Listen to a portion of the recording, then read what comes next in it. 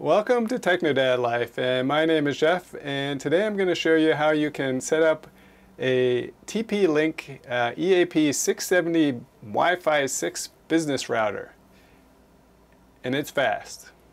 For full disclosure, TP-Link did send me the equipment to test. They did not pay me or see this video before I produced it. So to get started, you're going to need some equipment, and here we have the EAP 670, which is a Wi-Fi 6 router, and so it has some great specs. And so one of those is on the 5 gigahertz band, that it has 4800 megabits per second transfer, which is pretty darn good. It also is a 160 megahertz channel, and you can do roaming with mesh if you have more than one, or you just get a compatible device. Like I have another Omada access point that I could use. So to get started, you're going to need a controller, either a hardware controller or a software controller. And I did a video about that last week, and I'll link a description to it up here above.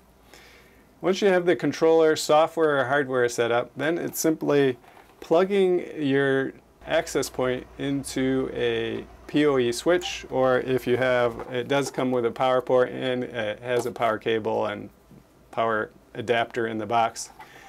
But for most people, what you're going to do is get a PoE switch.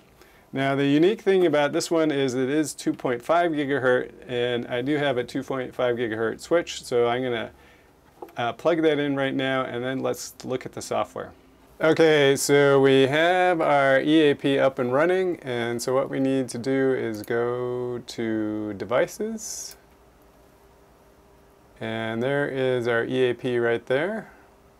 So we're going to click on that, and then click on Adopt over here, and then that will just take a few minutes to adopt. And while it's doing that, time for a cup of coffee. Okay, so now we're connected. So if we click on the name or the device, we get our utilization over here. If we go under Config, so we can change our EAP name. You can even add tags. Change your IP settings from DHCP to static, or fix your IP address. Radios, so you can go high, medium, low, or auto. On the EAP 670, you can change your channels. We're going to turn the power down because basically I'm sitting right next to this. We're going to do that the same on the 5 gigahertz, and we're going to click Apply and Confirm. We just have one default network right now. We can enable services. Under Advanced, we can reset or set different things. And then finally, under Manage Devices, we can upgrade the firmware, change sites, force provisioning, or forget. And what forget means is that if you want to change that to a different controller or a different site, then you would forget it from this one, so you could add it to your other controller.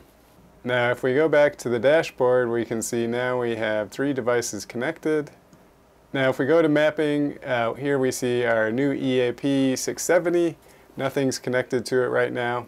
If we want to map that, now if we want to put that on a map, already to this map we've added our switch and our other access point. We just grab that EAP, drop it on the map, and it will show up.